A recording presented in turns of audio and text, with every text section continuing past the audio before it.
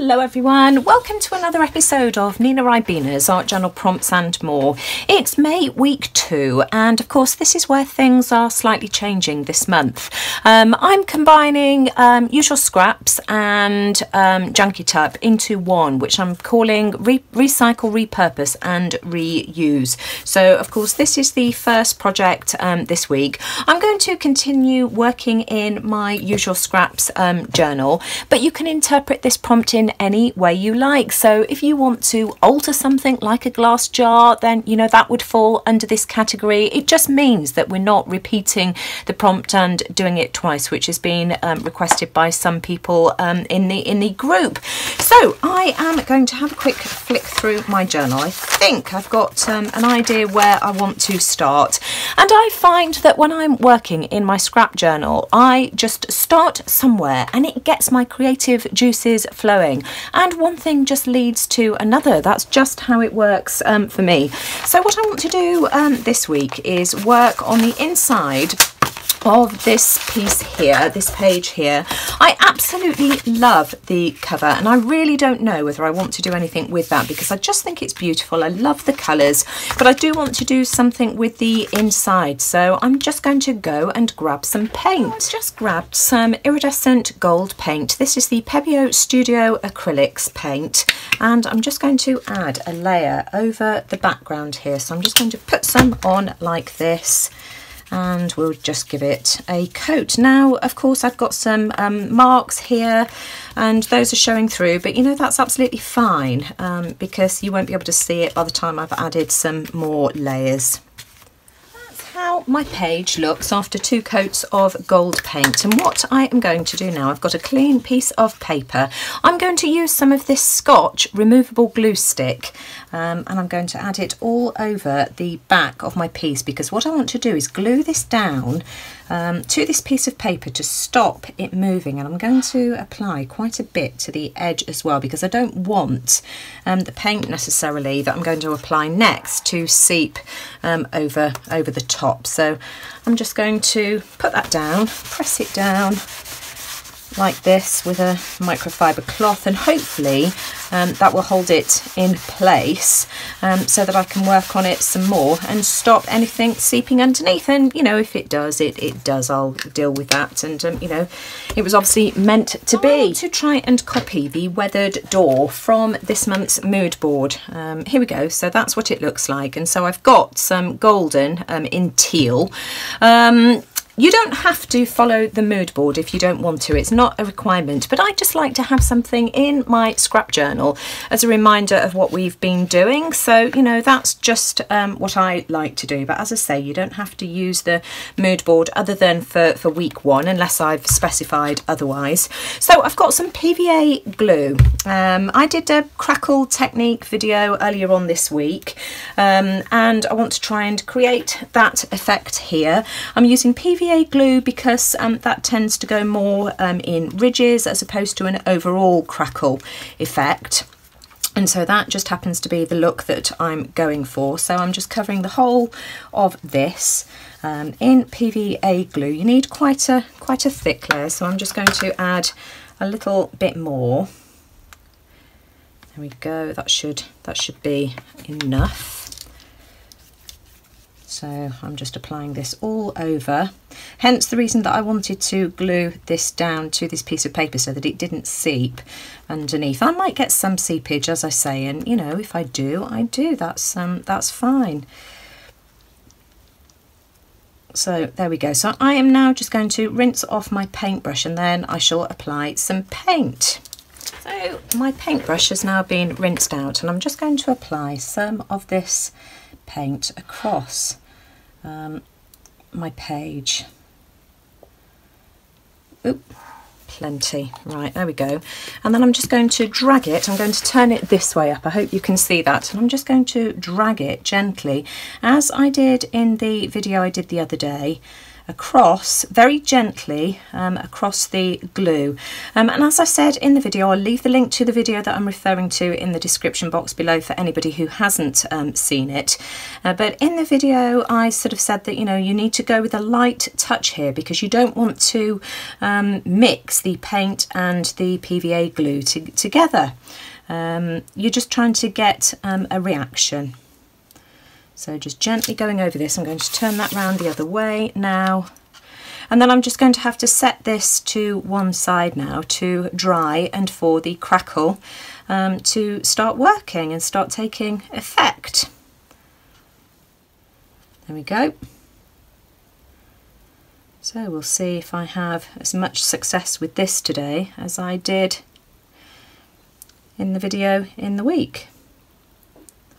Right, don't overwork it, that's the important thing. So I'm just going to set this off to one side now to dry. Whilst I'm waiting for my crackle effect to dry, I just want to stamp this bird here. This is from the Art by Marlene collection. So what's this bird called? Stamp BM19. So Art by Marlene by Studio Light. It's this bird here. And I'm using this card here. Now this was a piece left over from when we were doing the Artist Inspired last year. So again, using my scraps. I want to use my stamping tool for this, my stamping platform. This is the Tonic Studio one, just because I want to make sure that I get a good image. I want to use this blue here and I want some of the red and some of the gold. So I think I want it to go there like that. So make sure I've got that firmly in place, and I'm going to stamp this with some embossing ink. I'm going to emboss it, so I'm just going to go over and make sure I get a good amount of ink on here, and I'm going to stamp this twice, I think. So I'm just going to press down, make sure I get a good amount of embossing ink, and then I'm going to go over it again. And then I'm going to reach for some black embossing powder. So there we go, let's just go over that again. So that should do that. I'm just going to take this off, and I've decided that I'm going to use gold embossing powder. I'll sort that out in a second. So I've got a piece of paper here. Let's have a look and let's see if we can do this in gold. Now this is the chunky gold. I'm wondering whether I should perhaps have fine. I'm going to use some fine gold. I just hope I've got enough. I'm running out of this. I meant to get some more whilst I was at the craft fair last weekend, and I completely forgot to add it to my list. So let's have a look and see. See, I've missed a bit there.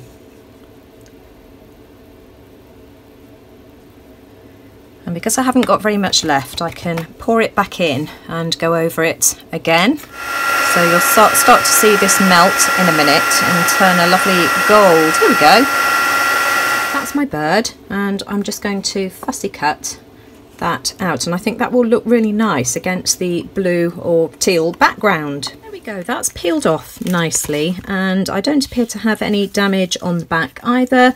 I'm not sure whether this blue was here before or whether it spilled over, but you know, anyway, it matches, so that's absolutely fine.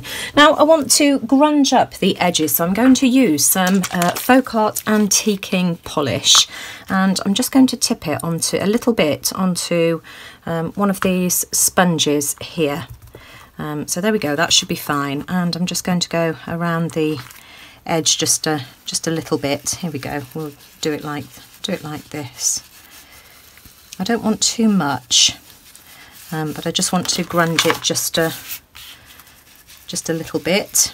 Do you know, I really like how that's going in. I'm going to go over the whole of it, you know. Decision made. I know I've sort of put the gold on, but that's fine. We'll just grunge it up just a little. I really like that. There we go. Isn't it funny how you sort of have a plan in your head and then something else sort of springs to mind. You can still actually see the gold, so that's cool, but that's just dirtied and grunged it up a bit. Oh, that's much better. I love that. I'm just going to take a slightly damp baby wipe and just take a little bit of it off, just so that it's not quite so streaky. There we are. Right, okay, I've got this stamp here. It was one that I got last year from the range, and I just want to use some of these music notes. Now, how do I want it to go? I want it that way up. I've got my Stays On, no I haven't, my archival ink pad as well. Is it the right way up? Let's have a look. I'm going to use this area here, and I just want to apply just some little bits of stamping just in a couple of places like this. I like that. I think that looks really good, and I like the way that I've got a bit of the treble clef as well. I'm going to turn it round the other way, and I'm going to do exactly the same thing now in this corner here. I really like that. I'm playing with the music notes, and I do want to add a bit of this filigree, would you call it, as well, just a little bit, just to add a bit of pattern. I really like that. And I think I'm going to have some down here just in that area there too, and I think I'm going to leave that be because I don't want to overdo it. That's fine. So I just kept playing with my page. Now I've got my bird that I stamped earlier, and I want that to go there, something like that. I just love how that looks. Isn't that beautiful? And then I've got this quote that I printed out for last week as well. I had a spare one because if you remember, I couldn't decide between the Seth Apter baked texture or black, so I just want that to go something like that. But I do want to just use some of the antiquing cream just to go around the edge, just to grunge it up because it just looks too white. Just going to glue my quote down just there like that. This is Fabri-Tac that I've put into a fine nozzle bottle. I got asked the question last week what brand it is. These are just a cheap set from China. I got them in a set of I don't know, about half a dozen of them, maybe 10 for a couple of pounds, and they're quite good because they've got this rubber cap that just goes over the top. The other one that I've got, here we go, has got a pin in the top, and quite often the pins get stuck and then they bend. This was a branded one. I can't remember the brand and I haven't been able to find it. So far this one is actually working better. And to finish the page off, I'm just going to use my metallic leafing pen just to add a gold border. And I'm going to do this on both sides. I want gold on the other side as well. I love that page exactly how it is, but I've just got the urge to add some leaves to it. So I'm using my embossing stamp pad again, and I just want to add some just in this corner here. And if it doesn't work and I don't like it, then you know, I can remove it. I found some more gold. I thought I'd bought some a while ago. I couldn't find it a minute ago. So let's have a look. Oh, I've missed a spot. I really like that actually, and I'm going to do this bit by bit and just work my way up just on this area here. I'm finished with this page and I just think it's absolutely beautiful. I just love it. I love all the music notes in the background. A bird does not sing because it has an answer, so you know the music notes are just absolutely perfect. I love all the gold. I'm really pleased with the leaf detail that I've put around the edge as well, and of course, you know, I finished it off with the gold metallic leafing pen. Now I've used the gold metallic leafing pen around the outside of the back as well, and I know what I want to do with this to tie it all together. So I think I'm going to work on this now. I've got a homemade stencil that I had when we were doing the bokeh technique, and I've also put some more of that iridescent gold paint out here, and I'm just going to stamp some gold circles in the background just to tie the gold in from the other side. I'm just going to have to be careful that I don't move this, and this is going to take a couple of coats as well to cover up the busyness of the page that's underneath. So I'm just going to randomly stamp some circles over my background, and then I've got another idea as well. So I'm just going to carry on doing this, and I shall just take it off really carefully and dry in between. So we'll do it one layer at a time, dry, and then go over it again. So let me just take this off really carefully and then just dry that with my heat tool. To dry, and I've been careful to dry this as well because I don't want it smudging. Now I really like how that looks, but I do want a slightly heavier layer, so I am just going to position it back down if I can find where I had it. There we go, that will do, and just give it another coat, and then I'm going to leave it because I do want some of the details showing through from underneath, just not quite so much. So I'm just going to keep moving my stencil around like this until I've covered my page as much as I want to. And what I want to do now, let's just grab another stencil. I've got a Stabilo All pencil, and I'm just going to go round the outside of the circles like this so that I can, whoops a daisy, smudge a border. Let me just get my rubber and rub that mistake out quick. There we go, sorted, gone. I've just gone round all of my circles, and now I'm just using a blending stump just to smudge that Stabilo All. There we go. Just being really loose about it. So that's how that looks. I just absolutely love it. I just think it's beautiful, and it's tied the gold in from the back. Now I just want to do one last thing. I've got some of the Deco Art Media Crackle Glaze here and a makeup sponge, and what I am going to attempt to do is just put some, in fact that's not going to work, that's gone a bit thick. Let me just scoop some out onto here. There we go, like that. That should be enough. Let me just put the lid back on. There we go. I don't want that going all horrid.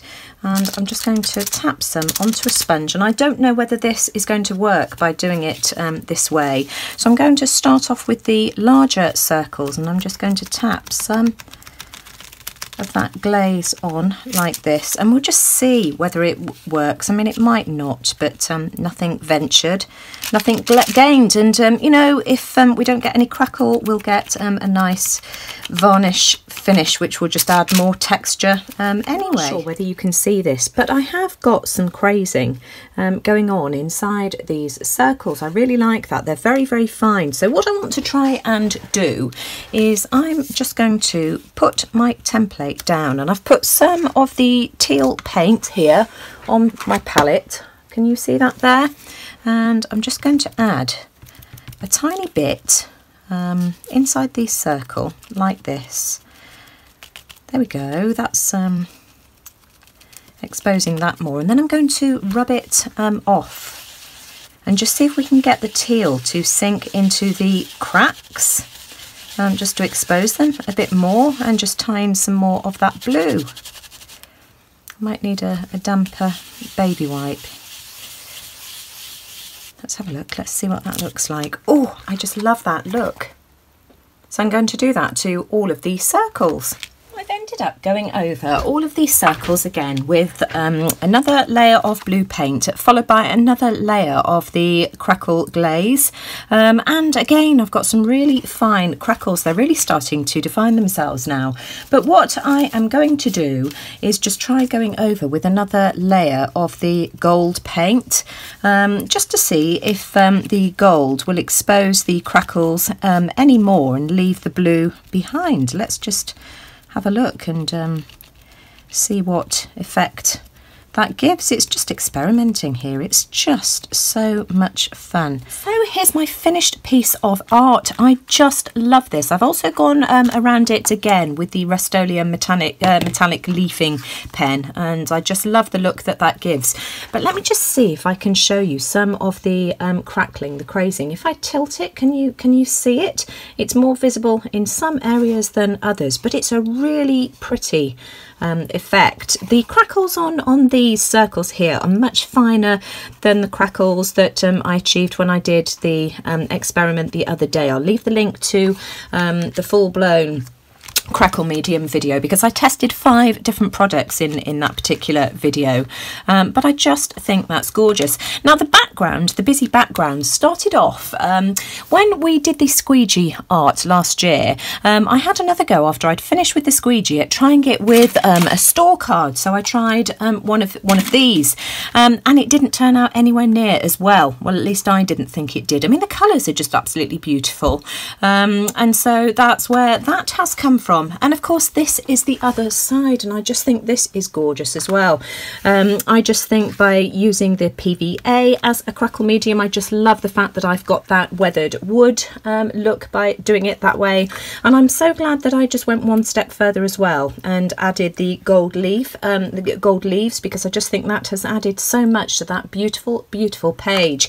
And I love the stamp as well from Art by Marlene, and of course that started off as a piece when we were doing the Osnat Zadok work last year. That's what that was inspired by, so you know, it's made a really beautiful image. So let me pop this back in my journal, and we'll see how it looks there. Here we are, here's this piece back in my journal, and I've decided to pop it back in the centre of this spread like this. I just love how that looks, and I love it against this craft paper background as well. This is just a piece of old packaging paper, and I think that I'm going to have to be really careful about what I do with this piece in the background. I'm thinking that I might add a couple of pockets, but I don't want to overdo that there, so I'm going to put my thinking cap on. I'm not going to do any more today, so I look forward to seeing how everybody else decides to interpret the new Recycle Repurpose